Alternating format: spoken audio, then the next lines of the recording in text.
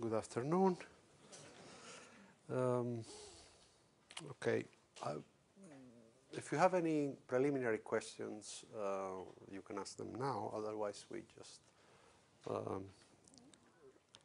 go directly to what we were starting to do last time. Okay. So the goal is to describe wave packets. Okay. And we decided to look at an object like this, psi of x being an integral in dk, where k is a one-dimensional variable, e to the I kx. So k is the wave vector of this plane wave. Okay, this is cosine kx plus I sine x. So you superimpose, you sum infinitely many plane waves. Obviously, you have to decide how, and you do it with this g of k, okay? The weight function. And for reasons, okay, which will be clear in a while, you put also square root of 2 pi there, okay? So this is, strictly speaking, just a Fourier transform of g of k into psi of x. But seen physically, it's a superposition of plane waves with some weight. In order to proceed with the calculation, we will make a choice for this g of k, and we will select it to be a Gaussian, okay?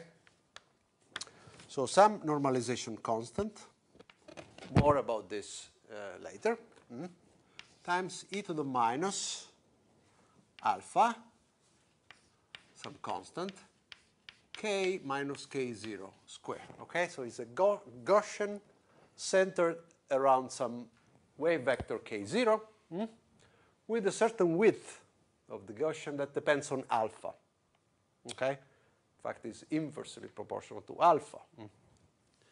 And we have to learn how to calculate this, okay? So let me, the other thing is that I will choose C in order to normalize everything. And the way we insist in normalizing things is the following. For instance, g of k is normalized in such a way that its square modulus integrated over dk is 1. Okay? The reason why we insist on normalizing things with the square also will be clear in a while. It's essentially related to the fact that it's not psi that determines the probability that psi modulus square. So that is what is needed to be integrated over x, for instance, in this case, and be 1. And similarly in spirit, g of k also needs to be squared. But this is just a technicality, and is also a matter of convenience in some sense, because everything is linear. If I multiply by some other c, well, psi gets multiplied by a different factor, but doesn't matter much, okay? So let us start learning how to calculate these integrals. And for that, I will appeal to something that you probably know, which is the following. If you have this integral over dk of square root of 2 pi e to the minus k square over twice some constant, let me call it sigma k square, okay? How much is this? Okay? Almost 1, almost 1. I mean, if I write it like this, okay, e to the minus y square over 2, then this is 1, really, okay? But here you see I have k divided by sigma k square. So if you want, I should here put 1 over sigma k, and after I do that, I exactly have that integral, okay? So this is 1. You should learn to argue also on the dimensions of things, okay? So if here k is a dimensionful object, k k here, what dimension does it have? 1 over length, because it multiplies length, and the result is just a number. Okay? So in the same spirit, this sigma k is the same dimension as k. And you see that this is dimensionless. But here there is a dk, which is same dimension as k. Okay? And in order for this object to be dimensionless, you have to divide by sigma. Okay? Okay? So the result should be of the same dimension as k, so sigma k here. Okay? Very good. Now, another way of writing it that you sometimes find is the following. Integral in dk square root of 2 pi e to the minus a k square over 2. Sometimes you find it this way, just a constant a in front rather than having 1 over sigma k squared there. Well, the result is obviously copied from that, and you simply have a equal to 1 over sigma squared. Therefore, here the result is 1 over square root of a. Nothing but the same integral. Now, is this the only integral that we can do? No, we can, in fact, play considerably on this couple of formulas to learn, for instance, the following. Suppose that I want to do now this integral in dk over square root of 2 pi e to the minus a over 2 k square plus k times some variable, okay, which I call it j. You shouldn't think of it as an integer. It's just some real number, j. Okay? So you see this is now a Gaussian with an extra linear term. But certainly, as far as convergency is concerned, this is not a problem, because for a very large case, this wins. Okay? So in any case, this thing is going to 0. And the integral, therefore, exists. But whenever you see a k square and a k, you start thinking of completing a square, right? And I would like you to consider this to be just k. Let's see, you need some j here, and you need a square. Let's see. Well, if you put here a minus j over a, the mixed product is what? It's, you see, minus 2k j over a, which multiplied by this minus a over 2 becomes kj. All right, okay? So what I want. Fantastic. So the k square is the same. The kj comes from there, but there is an extra piece, okay? The extra piece that you get from here is e to the minus a over 2 j square over a square, or if you want, j square over 2a. All right? Well, every time you insert something, you should just remove it, and therefore here I have to multiply by j square over 2a. Okay? So this thing here, let me erase the unnecessary things, you can verify is identical to this. Okay? The k square, the kj, and the j square from here is cancelled by that. All right? Okay, now, this object, therefore, this integral is equal to e to the j square over 2a times the integral in dk over square root of 2 pi of e to the minus a over 2. Now, not k, but k minus j over a square. Now, is this integral fundamentally different from this? No, because you can change variable from k to k minus j over a, just a shift. then dk is just the same, exactly the same variable. And the limits also, I never indicate them. They are always from minus infinity to plus infinity, and obviously a shift doesn't matter. Okay? Good.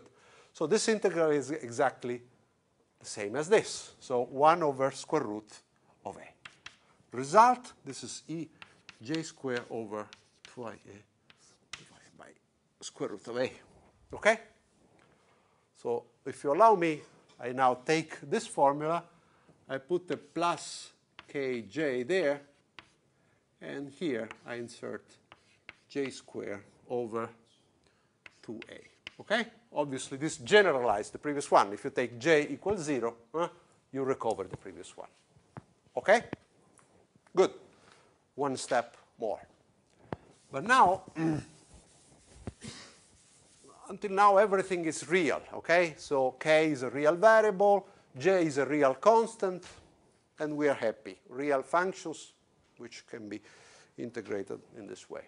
But what about if j, instead of being a real quantity, is just purely imaginary, for instance? Suppose that j is equal to I times x. Well, first of all, this suggests why I'm doing that.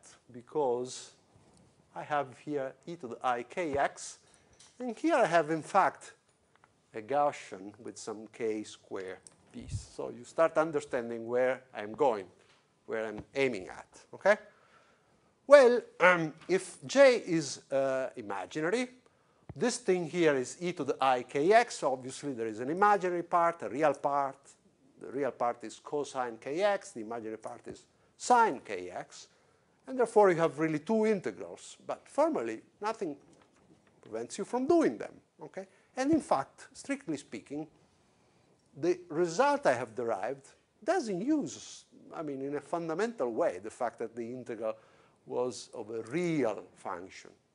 The thing is pretty much general, and if j is equal to ix, you can just read from the very same formula the following. Integral in dk, square root of 2 pi, e to the minus a k squared over 2, e to the I kx equal to e to the, now, j is now I times x. When you square, you get minus x squared over 2a. Then you have the usual square root of a. Okay? Now, this is something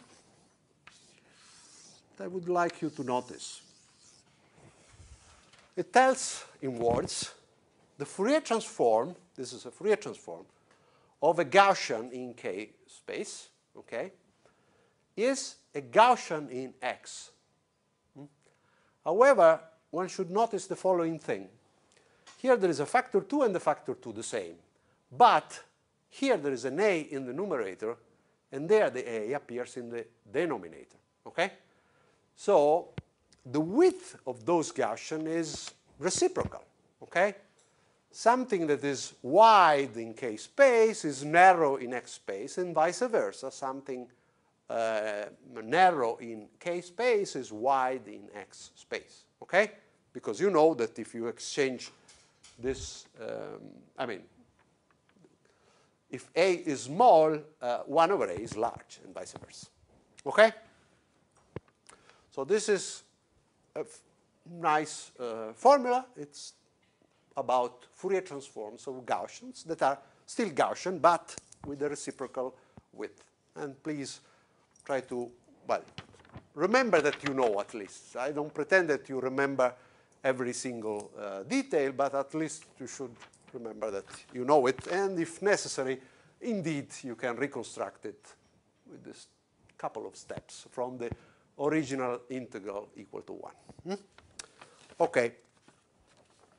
There is no quantum mechanics in principle here. This is Fourier transform. Okay, this is waves. However, you will soon notice that this is, in essence, a statement about Heisenberg uncertainty principle. Okay, uncertainty in K and uncertainty in X, so in momentum and in position, are reciprocal to each other, and their product is bound from below. Okay. Now, this is, I think, all we need to proceed. Okay. So this is all the mathematics that we will use in the next half an hour or so. By the way, with this thing, you should, for instance, be able to calculate what is C here, okay?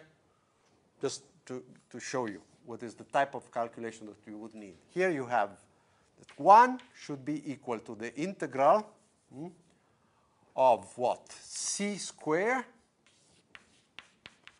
e to the minus 2 alpha k minus k0 squared.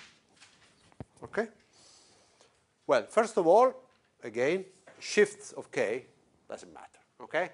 So this is the same thing as the integral of k squared. Good. Next, well, next you can use, for instance, well, whatever. The first. Only you have to be careful. This thing here, you better call it, for instance,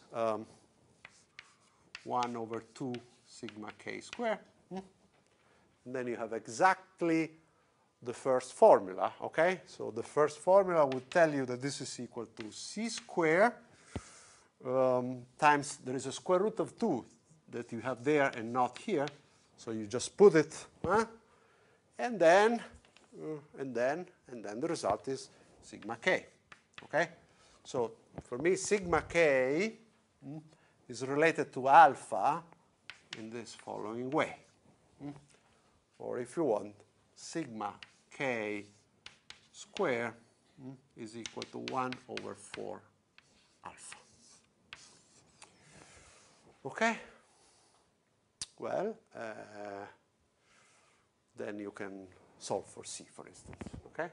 And if you solve for C, you will determine the fact that C, the normalization constant, is 2 alpha over pi to the power 1/4.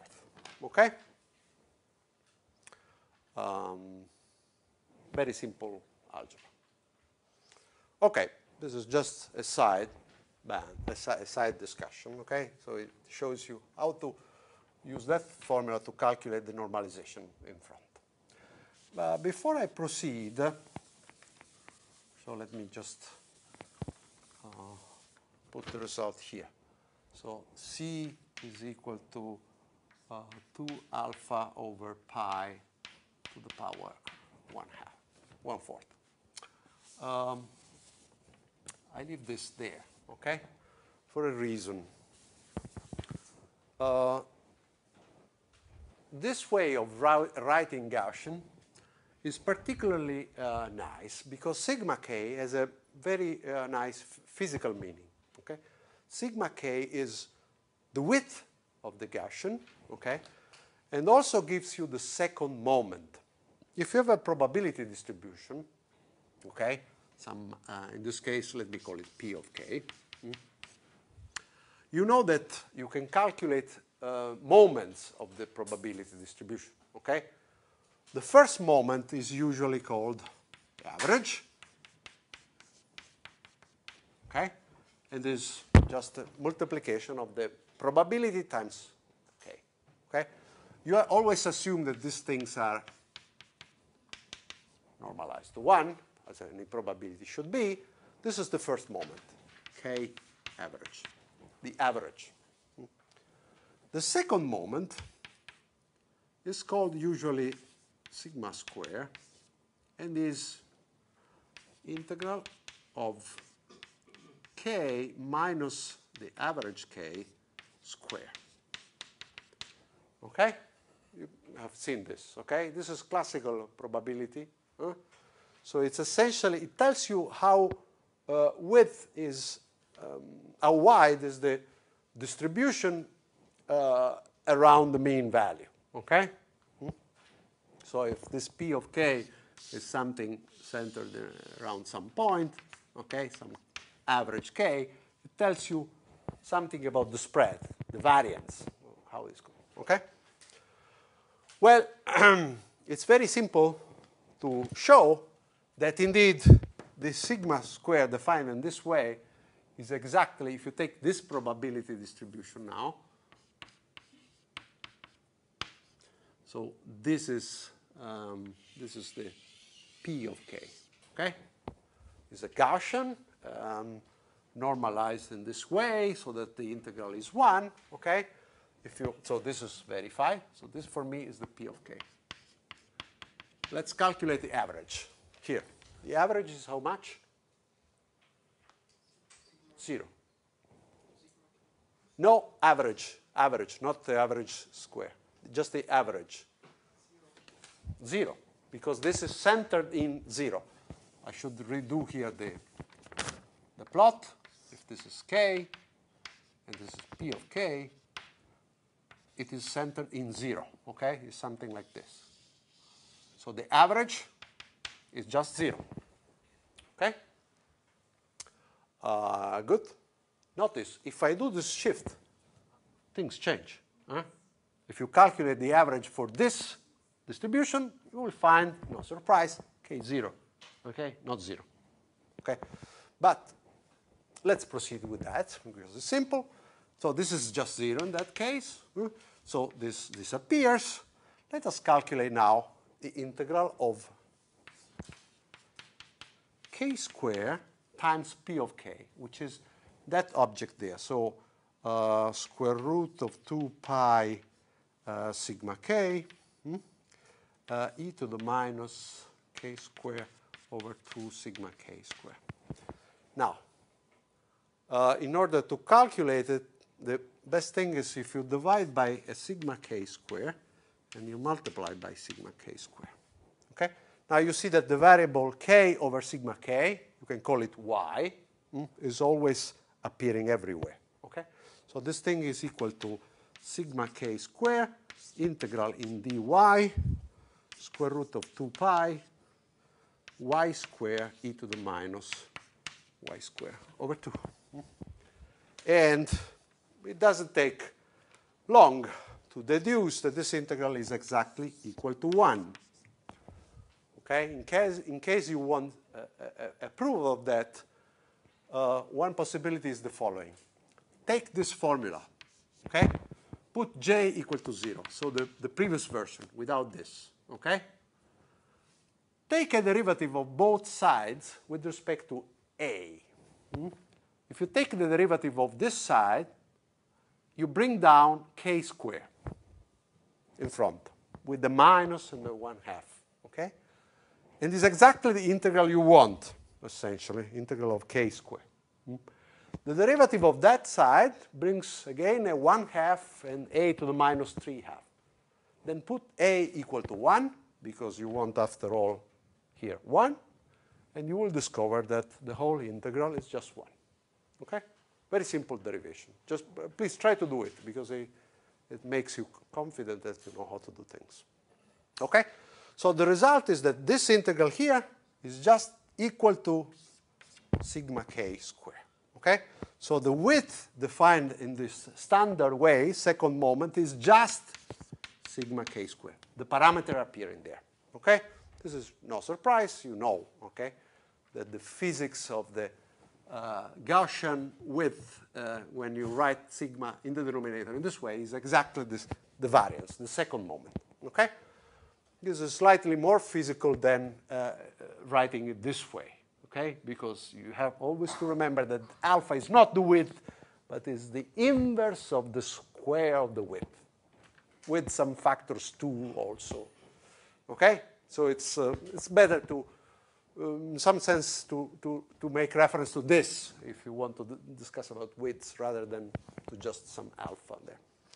Okay? But you can translate from one to the other in this way. Okay, is this clear? Good. That's the end of general mathematics, say, or simple integrals. Now let us approach our calculation. Okay.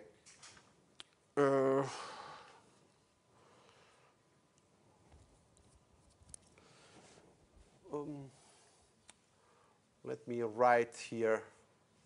This I write for you here. Sigma k square is, so the width of the square of this thing is just 1 over 4 alpha. Okay, so let us calculate now the integral, okay? Psi of x is equal to the integral over dk square root of 2 pi. I will do at least this very first calculation in all details, okay? Later on, probably I will skip some steps, but I encourage you, when you do the calculation yourself, to always be very, not skipping too many steps, because it's very difficult if you have done a mistake in the skipping to just notice the mistake, because it's in the air and not on the page, okay? So please write everything in an orderly fashion, okay? Straight lines. I always see in the homeworks and in the exams, especially if you are in a hurry, lines that start flying around, the diagonal things, the things that mix. Just be ordered, okay? Being very careful in the writing and in the order of your equation is an ingredient, you would be surprised, for success, okay? Getting the right answer. Okay. And it's also very easy to go again over the calculation and correct the things if something is wrong. If everything is messy, the first equation is here, the second comes there, the third comes wherever in the page, you will never find it, okay? And obviously it's a nightmare for whoever has to grade and check, okay? So let's see. This is there. G of k is c, okay, which, by the way, we know. Then I have e to the minus alpha k minus k0 square. And then I have e to the I kx. Okay? Then I want to use that formula there. So before I do that, obviously, I have to get rid of this. Now, allow me, the power of the blackboard, to rewrite the k as follows. I have inserted and deleted, okay? So added and subtracted k0. So obviously, this object here is just e to the I k minus k0 x times e to the I k0x. But notice, we are integrating over k, not k0. So this is just a constant piece, which I can take out, okay?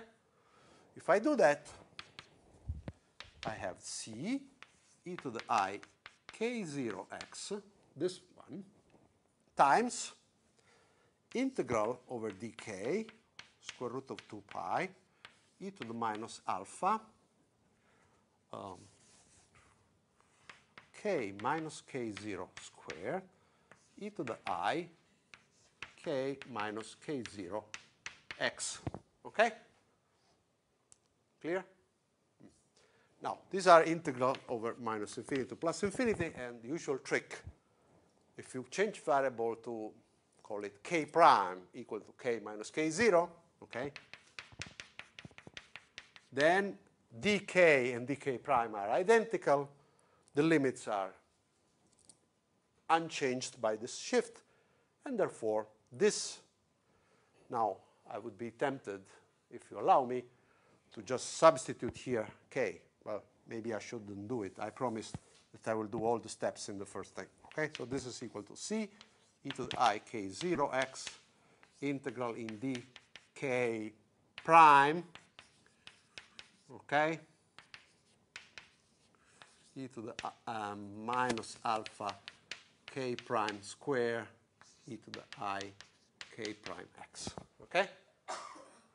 Now, if you allow me, I get rid of the prime. Okay?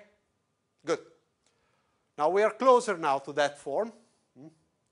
And in fact, we can copy essentially now the result. Only careful, here I have a over 2, okay? And here I have alpha.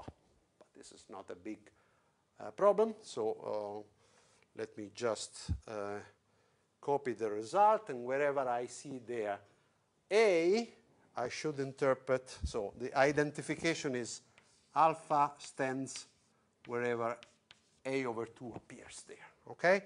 So if you want, wherever I see A, I should just put 2 alpha. Okay? So let's do it.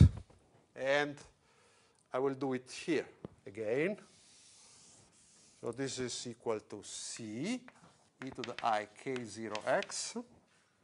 Okay? And what? E to the minus x squared over 2a. But 2a is 4 alpha. And in the denominator, I have square root of a, which is square root of 2 alpha. Okay? This is the full calculation, exact, no approximation, of the Fourier transform of this Gaussian centered in K0. Let me just do a little bit more, just to end this thing. And let me write it in the following way. If everything is clear, I erase here. Okay. I rewrite this as 2 alpha over pi to the power 1/4 divided by 2 alpha to the power 1/2. So you see that these 2 alpha really are related to each other, and you can just cancel the 2 alpha in the numerator, and this becomes 1/4 as well. Okay? So just put everything here as 2 alpha pi to the power 1/4. Okay? And e to the I k0x e to the minus x squared over 4 alpha. Okay? Good. Now, apart from this constant, let's examine the result. It is like a plane wave, okay? The plane wave with a wave vector, which is k0, the one on which the weight is centered. Okay, remember, this is centered on k0, not on 0. Okay, so first approximation is just a plane wave. So if I draw it, say that I draw the real part, obviously it's complex. Let's suppose that you draw the real part, would be a cosine of k0x, something like this. Okay? Oscillating forever, obviously. Okay? This is x, and this is psi of x, apart from normalization and everything. Just this piece. This quantity here, obviously, is related to k0. It's the lambda 0. And you know that lambda 0 is 2 pi over k0. Okay. What about this factor? Well, this factor, obviously, makes, this is x equals 0. The factor is 1 there. But as you go away, depending on how much is alpha, this Gaussian piece will essentially make all the other oscillations to be smaller and smaller, okay? So if I were to draw this, okay, depending on alpha, it would be something like this, and then here maybe smaller, here is even smaller, here is even smaller. Okay, I don't know, I mean, okay? Something like this. Symmetric. Okay? Very, very small as you go away. So you see that the thing oscillates but also vanishes as you move away, which is what we want to describe. Okay? It's a wave, but it's also a packet, something that is essentially localized in a certain region of space, depending on alpha. I draw a kind of extreme case where alpha is such that, well, essentially you see only the central part.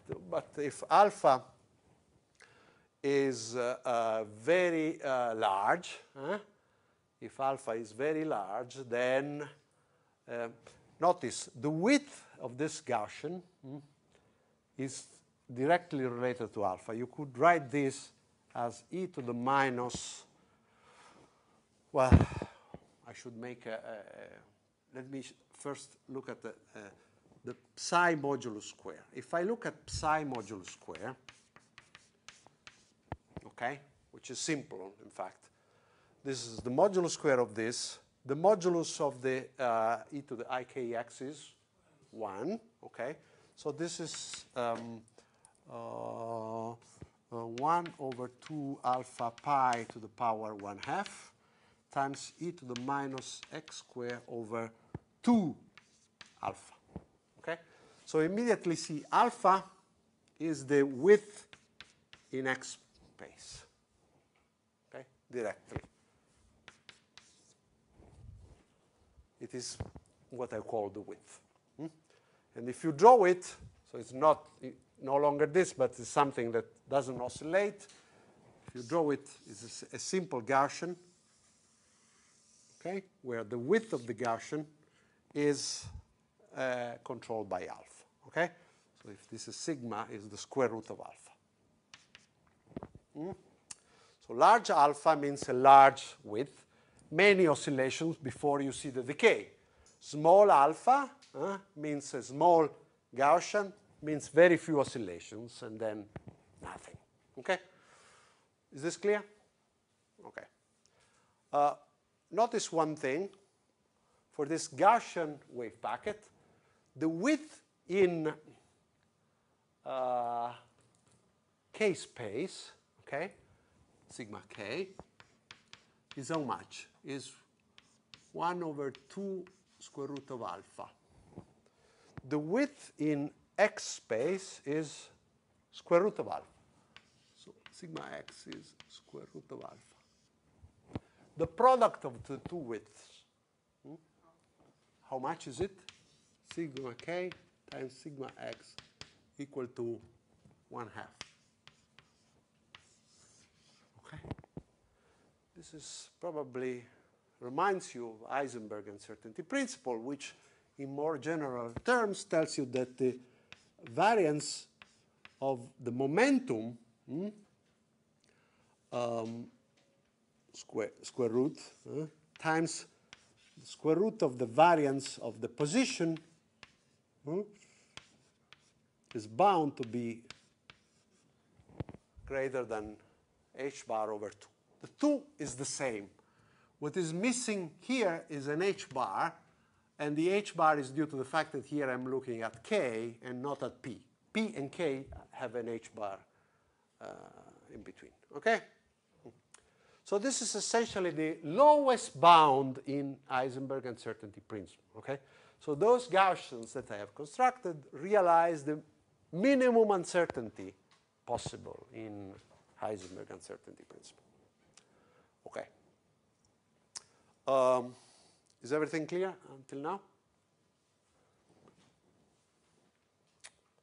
Okay. So this is like a photograph of our wave packet at a given time. As you see, time has made no appearance until now. The fixed time object. Okay. Now let me consider time. Let me erase a few things.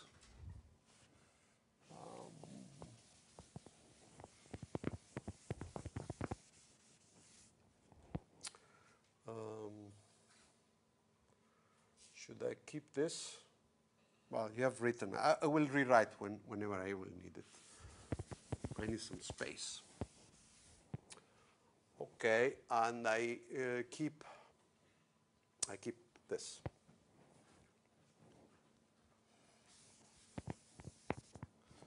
Psi x. Okay. Now, let us start considering a single plane wave. The usual way you consider the time dependence of something like this is, for instance, by considering, again, a cosine and sine dependence on time, in this form, okay? Omega, in general, depends on k, okay? Let me indicate it by omega of k. Now, let's see what is the meaning of omega of k. Let me do the following. Let's put the k in front of everything. And then, obviously, here I have omega k divided by k t. Now, this is probably already suggested. You see, x minus something t. You would be tempted to call this v of k. Looks like a velocity. Dimensionally is a velocity, okay? So you call it v of k. Is called phase velocity.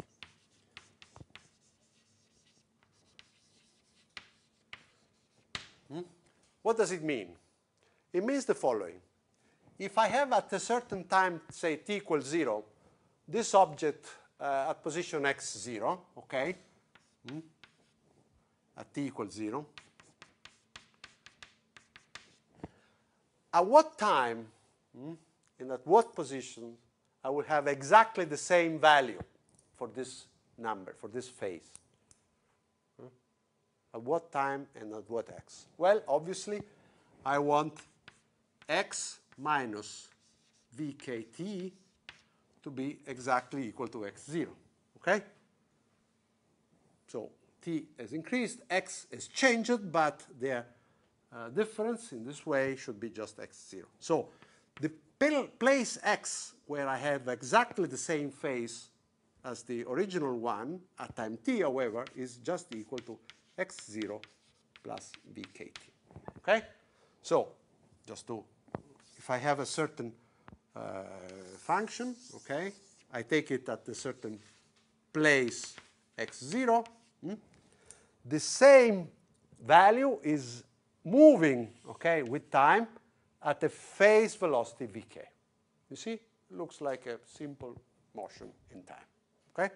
Time equals 0 is this, and then it moves. All right? This is clear. Okay, let us insist. I still don't know what omega of k behaves in k, and therefore I don't know v of k as a function of k.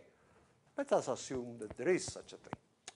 Okay, now I pretend to calculate the same thing now, but with time. Okay? Same calculation in spirit, but with time now present there.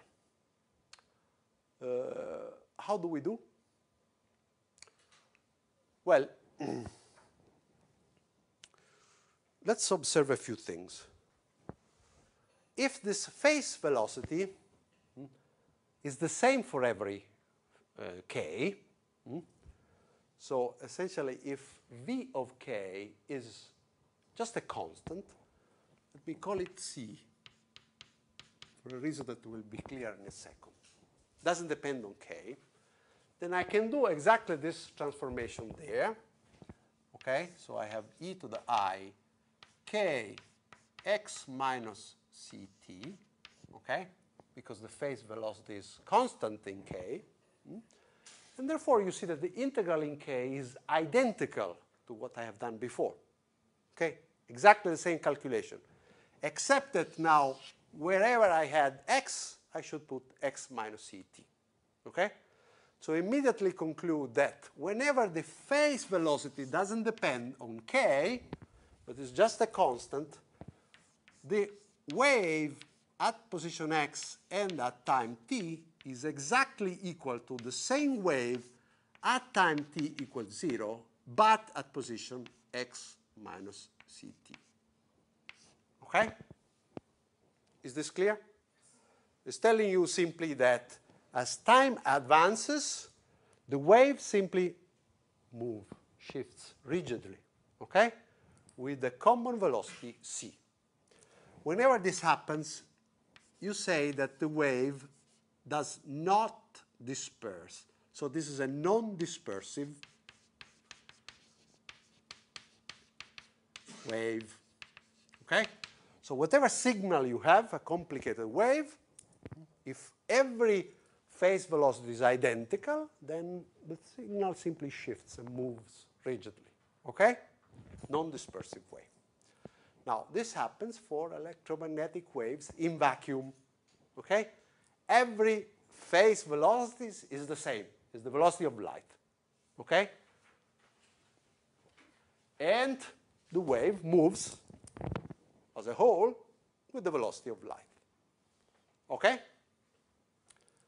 Notice electromagnetic waves in vacuum. If you are in a material, that's no longer true in general.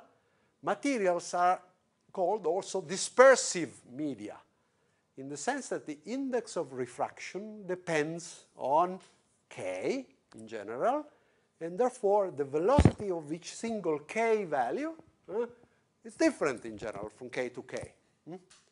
And you do no longer have just a uniform shift. The wave has a tendency to disperse, to broaden, to, okay? So not only a rigid movement, but some broadening and things like this, okay? Which is characteristic of dispersive media. So whenever C of k is different from just a constant, V of k, okay?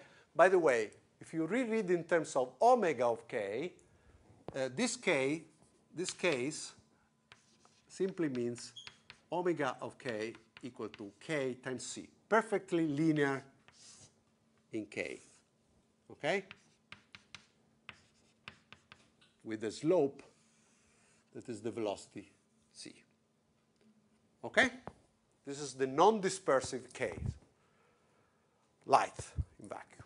Now, this is not certainly going to help in describing a non-relativistic electron traveling, okay? For a very simple reason. Electrons do not travel at the velocity of light, okay? And the momentum, I would like to have something for which the velocity with which something moves is essentially the momentum divided by the mass. You see, there is no mass, no momentum here. I mean, everything moves with the velocity of light, a common velocity. That's not non-relativistic quantum mechanics, non-relativistic motion. So I should look for something different for this object, okay? This cannot be just a linear function. Okay, let's see. I don't know the answer, and whenever I don't know the answer, I should try to derive it, okay? Let's see how. I don't know it, but I know that this is a function of k that in principle I should be able to expand. Expand where? Well, remember, this is a Gaussian that I am integrating. So there is an integrating decay with a Gaussian that centers everything into k0. And this is this function of k that I am looking at. Okay, well, suppose that this Gaussian is pretty narrow. So I'm integrating everything, some function, and then there is this Gaussian that makes everything quite narrowly peaked around k0. Well, then whatever this function has, as far as k is concerned, I can think that I will never go too far away from k equals 0. Okay? So my guess is that let's expand omega k close to this point. Okay? So this would be some omega k0 plus. Should I erase here? Yes, I need. Plus what? Well, the derivative at k0 times k minus k0 plus, well, the second derivative times k minus k0 plus, in principle, everything, but as always in this kind of calculation, you stop at the lowest reasonable level where you can perform a calculation, have all the necessary ingredients, but, I mean, you have to stop, okay? So this is a constant. I can treat it. This is a term in k minus k0. It's okay. K minus k0 is there. This is still k minus k0, and it's squared. And it's okay, because after all, this is still Gaussian-like. Okay? So I can keep exactly these three terms in the calculation without any problem. If I include k minus k0 cubed, I would be in trouble, because the integral would have exponential blah, blah, blah cubed, which is more difficult. Okay? So I stop there. The justification that the narrowness of G justifies just keeping only those terms. Okay? That's what we can do, and we do it. All right. Let me eliminate this, because I do have to make space.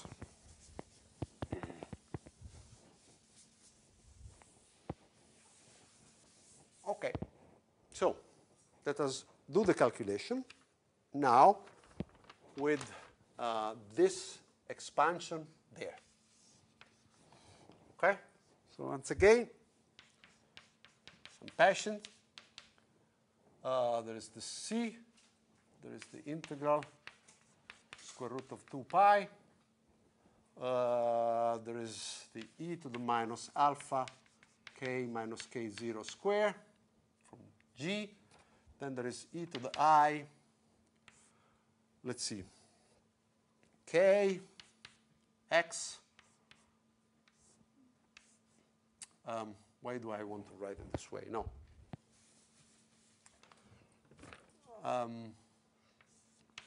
Kx minus, okay, this is omega k0 plus, we call this object,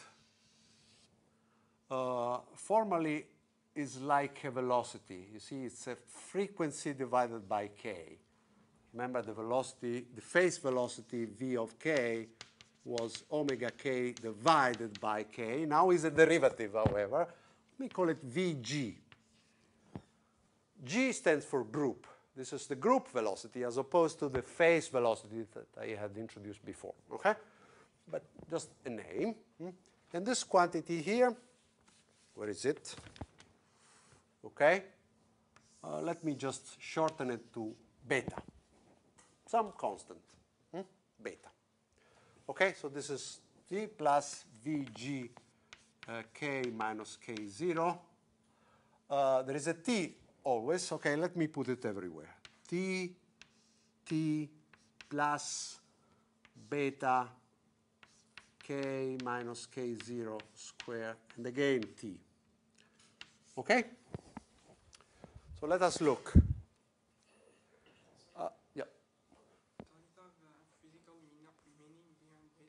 Yes, there will be. Okay. Could you give us some? It will come in 3 to 5 minutes, depending on the slowness that I have. Okay. It is related to the curvature. You see, I mean, if this was just linear, second derivative 0. So it has to do with the curvature of the dispersion omega k versus k. And you will see in a second that it's related to h bar and to the mass of the particle. Very short discussion will come. Okay, so let us see. Almost everything is now function of k minus k0, but there's a guy here. But I know how to make it a function of k minus k0, right? Remember the trick. Just put minus k0, x, and obviously you have to put e to the I k0 x out also. Okay? So I just introduce it. Well, once I have done this, well, first of all, let me change variables to k minus k0, which I should call k prime, but please allow me, just call it k. So the integral is c e to the I k0 x integral over a new variable k, which I keep calling k, e to the minus alpha k square, and then I have e to the I kx. Oh, what about this?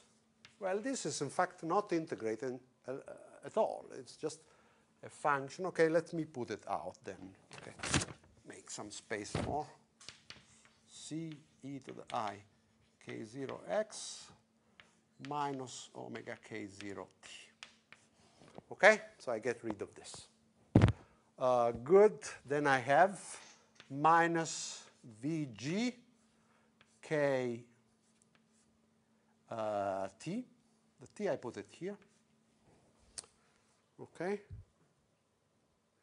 And then I have minus beta, and I have t, and I have k squared. This is k minus k0, but it has become k. So let's see. First of all, here I have x minus vgt times k. Okay? So let me rewrite this. C e to the I k0x minus omega k0 t integral square root of 2 pi. Let's see, this piece is e to the I k multiplying x minus vgt, which is nice, right?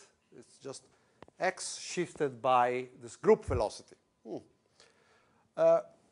This t square here, k square, sorry, goes with this k square. Same thing, except that I have to correctly account the fact that alpha appears here, and here I have minus I beta t.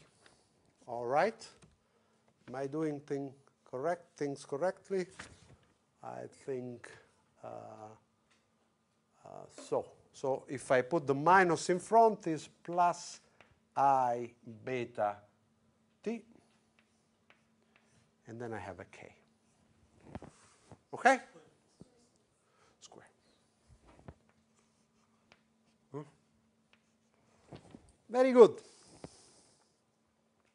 So does this integral look in any way similar to what we have on the board?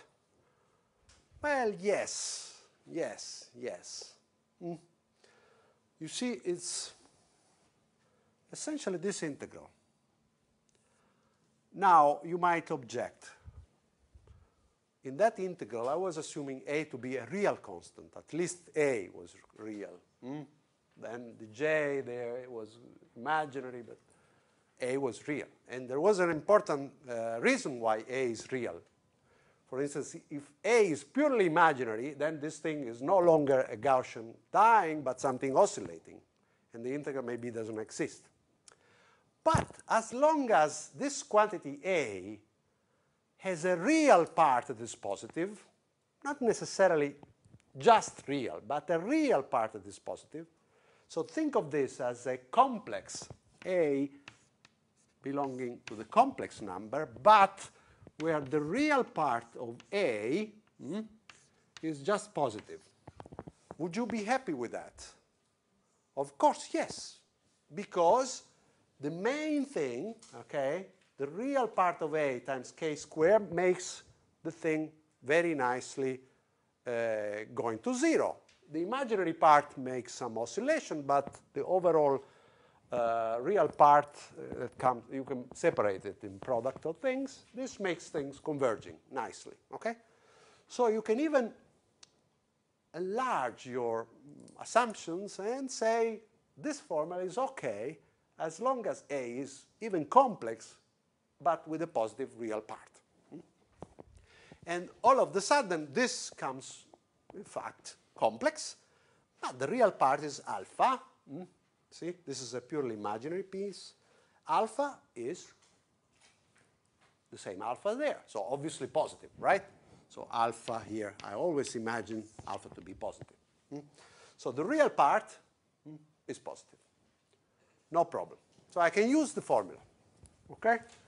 I'm now going to use it, and I have to, where did I put the, here.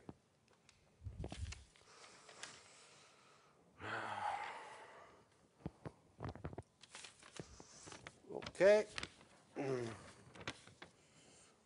Now, so follow me. Here, I put, so there is this C, there is this e to the I k0x minus omega k0t. And then application of that formula, just remind you that here I have something and there I have a over 2, the usual dictionary. Read a over 2 in place of this and vice versa. And the result is e to the minus x squared. Well, not x really, this quantity square. So x minus vgt squared divided by 2a. Well, a should be reread from there. And believe me, it becomes 2 alpha plus I bt. Okay? This is A. Whenever you see A, you have to put 2 alpha plus I bt. Okay? Or 2 times 2, 4. Okay? And what about, well, there is this 1 over square root of A. So in the denominator here, I should put 1 over square root of A, which is 2 alpha plus I beta t. Okay? Well, obviously for t equals 0, you should recover the previous result. Okay? So if I put t equals 0 there, there, there, there, check is exactly the previous formula. But now this is, well, much richer. For instance, it's telling you one thing. First of all, if you take the modulus square of it, so let us start looking at the modulus square. So the modulus square of psi x and t. Well, then this e to the I factor it just gives you a 1. What about the modulus square of the rest? Well, c square is obvious. Here I have to be a little bit more careful. These are complex quantities, in particular a complex square root. So to take the most square, you have to multiply by the star of it and do the appropriate algebra without getting wrong things. Please verify, okay, that if you put the c that I've given you there, you will obtain the following thing. 1 over square root of 2 pi square root of alpha divided by alpha square plus beta square t square. This alpha square plus beta square t square come when you multiply alpha plus I beta times the star of it, which is alpha minus I beta t. Okay? You take this, the product, you get alpha square plus beta square t square. Okay? Typical things. Then you have e to the minus alpha over 2x minus vg t square divided by, again, alpha square plus beta square t square. Okay? So please verify that the complex calculation is nothing but this. Okay? And now you see the point. First of all, this is a Gaussian which is centered around what? VGT.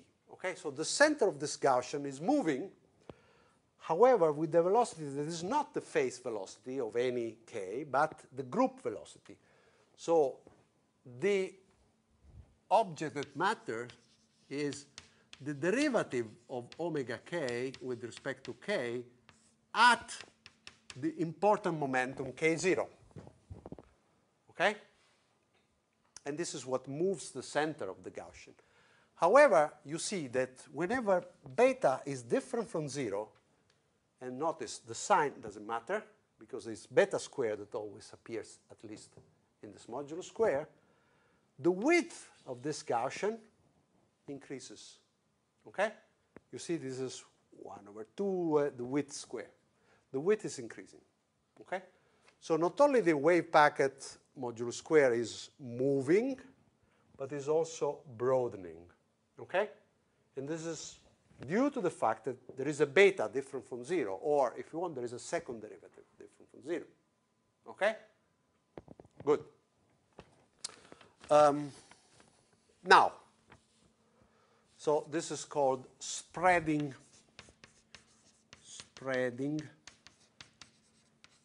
of a wave packet. The wave packet sooner or later will be just very, very, very broad if t becomes very, very large. Okay? You could play around a lot with this form. For instance, if you are knowledgeable about computers, you could try to draw these things as a function of time and see how the thing evolves in time, okay, and play a little bit around with this object.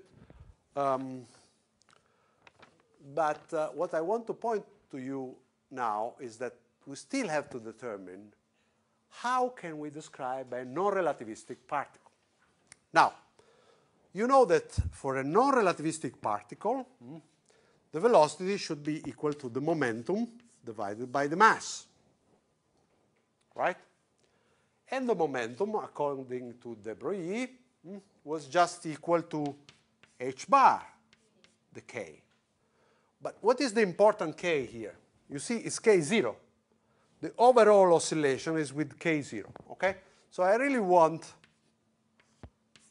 this.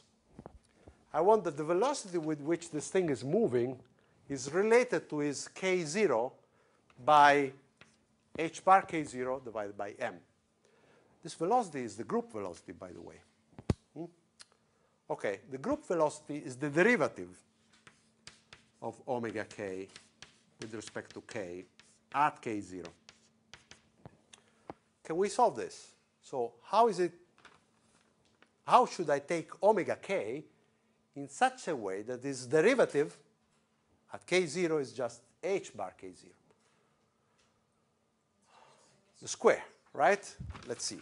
Omega k equal to h bar k square over 2m.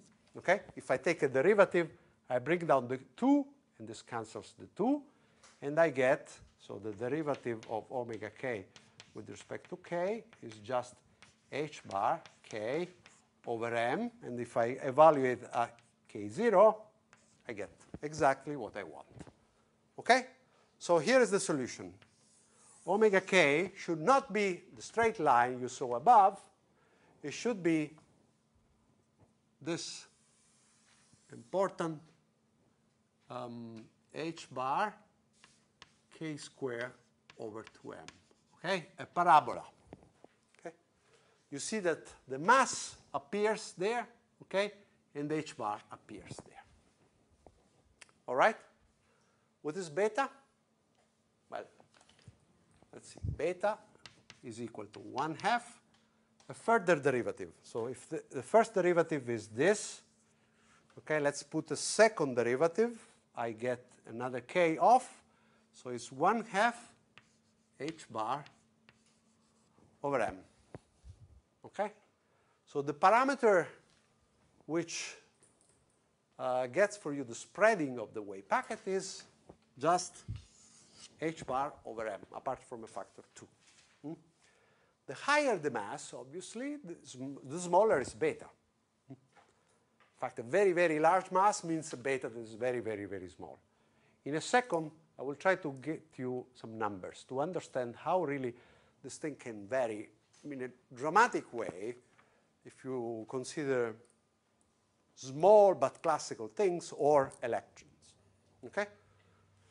For the time being, let me just pause for a second and ask if you are followed until now. Okay? So, unlike photons that have, in vacuum, a linear dispersion, electrons, non-relativistic electrons, to be described, you should take hk be a parabola. Okay? By the way, if I insist in, remember that AE was just h bar omega, okay? So if I call h bar omega k, I see that this is equal to h bar square, k square over 2m. And once again, if I use de Broglie, h bar k is the momentum. And so this is just the momentum square over 2m. Okay? Reasonable. The energy, which is h bar omega, is just p squared over 2m, the classical kinetic energy. Okay? Makes sense. Okay? So the message, in order to describe a wave packet of a non-relativistic particle, which should mimic something that classically behaves like the usual objects you know, you should take the dispersion omega k to be h bar k squared over twice the mass. Okay? So let's do this very simple exercise, numerical now. What do I erase?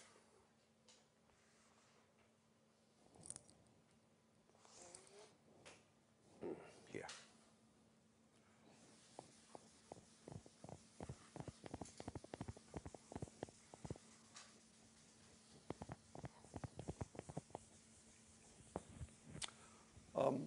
Let me, before I erase that, how do I write the spread in x? Say the spread square in x at a certain time t. How do I read it from that? Remember, the rule is I should have e to the minus x squared divided by twice the spread. Okay? So I can read it directly, and is equal to what you have in the denominator, but obviously divided by alpha. Okay? So in other words, you write it like this, which is equivalent. Okay? This quantity here is the square of the spread at time t. At time 0, obviously, you have just alpha, the usual thing here. Okay? The previous result. Now, huh? Where is it? No, because I always take the factor 2 out in the definition of the width. Okay, the Gaussians always have the 1/2 explicitly out and then the width. Yeah, but we say that the uncertainty in k space and the uncertainty in position space is 1/2. And then Yeah, this was there because in k you have a factor 1/2. Okay, but in x there is no 1/2. Okay. All right. So this is the correct formula that I can read from there, and it reduces to this one when t is equal to 0. Notice this is the square. That is the square root of this. Okay? Okay, so I write this as alpha plus beta squared t squared over alpha. Or if I want delta x at times t, I take the square root and I get square root of alpha plus beta squared t squared of alpha. Okay? Just simple manipulations of the same expression. All right. Now, consider a Gaussian wave packet which is describing three possible things. The first thing that you might want to describe is an electron. Okay? So for an electron, the mass, how much is the mass? Roughly 9, 10 to the minus 31 kilograms. Okay? And suppose that the initial spreading, so the delta x at a certain time 0, was, I don't know, two possibilities. In possibility A, it is, for instance, 10 to the minus 5 meters. And in possibility B, same mass, but the delta x, the initial spreading, is 10 to the minus 10 meters, 1 angstrom. Okay? Now we are atomic size. This is still, 10 microns, so pretty large on atomic scale. And then I have a possibility C that is a small but macroscopic object. So for instance, an object whose mass is 10 to the minus 3 kilograms, a gram, okay? And the initial spreading of the wave packet is, for instance, well, it doesn't matter much. 10 to the minus 3 meters, a millimeter. Okay? So something of a gram and spreading on a millimeter. I would like to know what happens as time goes by now. Okay? So let us calculate. Question. Yeah. Can you please repeat how you have concluded that is changing? This one? Yeah. Okay. I read from this formula, okay, which I rewrote. The question was, how do I get this expression here, okay? So I start from this expression where there was an alpha here, which I put in the denominator there, okay? And now I say, whatever appears here, by definition, is the sigma x square, is the square of the width of the Gaussian, okay? And to give a slightly different name, I call it delta x square at times t. So this is just the sigma square x at time t, obviously, okay? So I just read it from that denominator. Alpha square plus beta square t square over alpha, okay? And then this is just a simple step. If I take the square root, because that's the square of the width, then I have a square root. Okay. So goal is to calculate the relative, oops, I erased one formula here, which was useful, 1/2 h bar over m. Okay, the second derivative of omega. Okay, now, let me proceed here. So I want to calculate the delta x at times t minus the delta x at time 0 divided by the delta x at time 0. The reason why I do that is because this is much simpler. I mean, it's the relative, you see, this is how much the width has increased with respect to the original one divided by the original one. So it's the relative increase, okay? Now, according to my formulas, I have this equal to square root of alpha plus beta square t square over alpha minus, at time 0, this is not there, so I have square root of alpha divided by square root of alpha. And then if I eliminate the alpha here, I get square root of, so 1 plus beta square t square over alpha square. Okay, I have divided this by square root of alpha minus 1. Okay? This is the relative increase. One warning. Whenever I was giving this exercise to do at home in the past years, what I was obtaining is the following. You start from here, and you immediately put all numbers inside, okay? Everywhere. As a result of that, this is full of 10 to the minus 31 squared and blah, blah, blah. And after a little bit of space, obviously, I mean, the powers of 10 were missed, and it was a mess after a very short time. So it was impossible to get to a result that, in the end, if you refrain from putting your constant immediately in the formulas, okay, please do it whenever is absolutely essential. The first thing you have to do is to do your algebra with less numbers than possible, okay? So just use alpha and beta and t and proceed. Once you are here, now there is nothing else but putting what is alpha, what is beta, what is, so h bar, m, you have to do it, okay? But before, no, there's no need. I can simplify alpha. And, okay, so let me just do it. The crucial thing for this relative increase is this factor here, okay? Beta square times t square alpha square. So let me concentrate on it. Beta square is 1/4 h bar square over the mass square, and this is t square, and this is alpha square, so the initial spreading. So let me call it delta x0 square. Okay, so that's the important thing. I should compare this quantity to 1.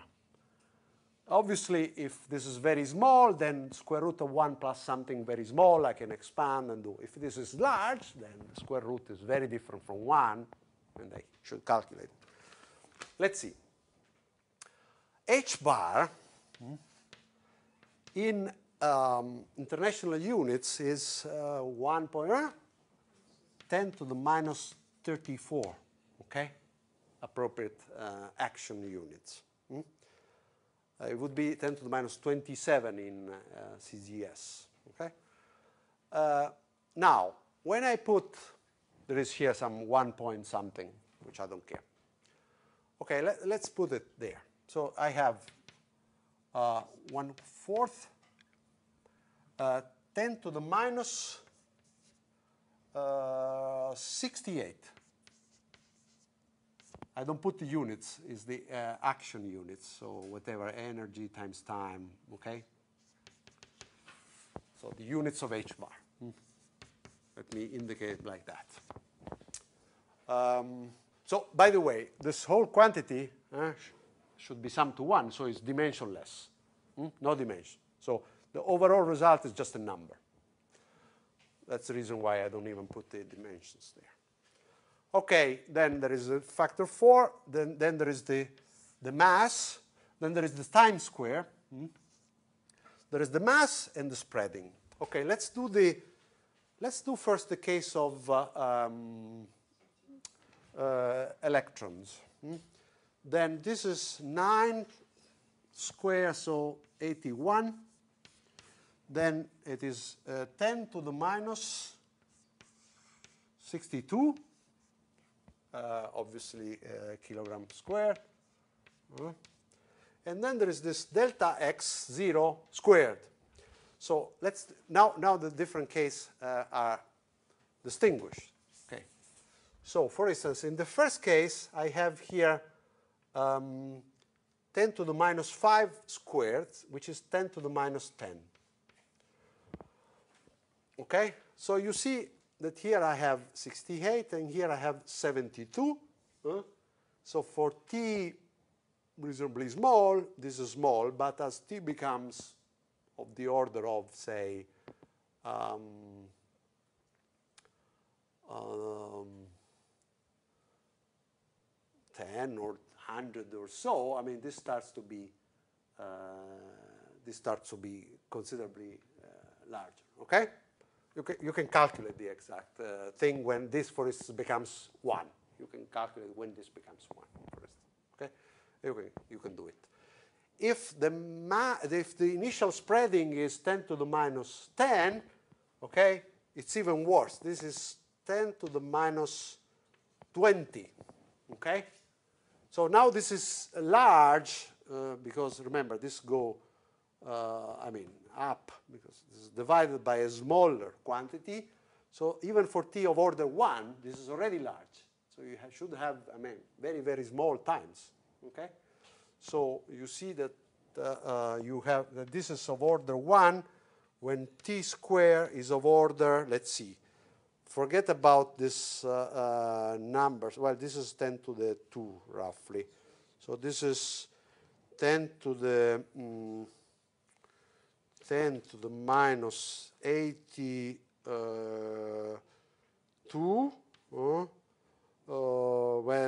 times 100, so 10 to the minus 80, say, something like this, divided by 10 to the minus 68, okay? So 10 to the minus 12, okay? So of order t, 10 to the minus 6. Whenever time of order 10 to the minus 6 seconds, already this term is as big as the original one, okay? Okay, what about the microscopic but classical object? Well, I have now, I erase here. rather than 10 to the minus 62, I have 10 to the minus 6 kilograms square. And here I have 10 to the minus 3 meters, so 10 to the minus 6 again meters square. So you see I have 6 and 6, 12, okay? And this is 10 to the minus 68, okay? So the overall thing is 10 to the minus 54 or whatever, 56, okay? And obviously I need the time of the order of 10 to the 27 in order for this to be 1, which is astronomically large, 10 to the 27 seconds, okay? I mean, you can calculate how many seconds there are in a year, in a century, okay, in a millennium, and this is much larger than that, okay? So you see how a mass of order a gram, which is small, is so much larger than the mass of the electron, and especially for the fact that there are squares here, the spreading of a classical-like object is totally useless. I mean, you can forget about it, but if you are in the atomic world, in the world of electrons, where the masses are so small, then the fact that h bar is so small is very important, okay? And you can, I mean, the fact that h bar is small, but not infinitely small. I mean, if h bar was essentially 0, then no quantum effects, you see, okay? Because this would be just 0, huh? But no, this is not 0, and the small mass makes the result exploding with time very fast. Okay? Is this clear to everybody? Okay? So the role of the mass and of h bar in this spreading hopefully was clear from this exercise. Okay, so I would end the lecture here. Next time, we start with the Schrödinger equation. This was not a proof of the Schrödinger equation, but we are essentially at the verge of introducing the Schrödinger equation in a way that is more understandable than just writing it. Okay? In some sense, we can immediately show, and we'll do it next time, that this wave packet that I have written here, this one, okay, when omega k is equal to h bar k square over 2m, as I have insisted, then this object here solves the following equation. The derivative with respect to time of psi x and t is equal to minus h bar square over 2m, the second derivative with respect to x of psi x and t, okay? Which is the Schrödinger equation for a particle in vacuum, so no potential. We'll show this next time. And in fact, this is the most general solution of this equation. So it's a superposition of plane waves with an arbitrary g of k, by the way, not necessarily Gaussian. The specific calculation we have done for Gaussian was because we could do the algebra, I mean, till the end. But in principle, any g of k is allowed and is a solution of this. Okay? We'll do next time. So if there are questions, otherwise we see. Here we go till the second order correction, right? When we expand, we go till the second order correction. Right. If we go beyond, like if we consider the third order correction, then what kind of information can be extracted? Okay. The question was, we stopped in our expansion of omega k to second order. What would be the result if we proceed to third order? Well, and more. First of all, it happens to be that the correct non-relativistic limit is exactly quadratic in k. So the third order is exactly 0. This would be a semi-answer because, after all, life is not completely non-relativistic. The dispersion of particles, as Einstein has explain to us would be that the energy is the square root of p squared c squared plus m squared c to the fourth. Okay? I'm sure you have seen this at least in this form.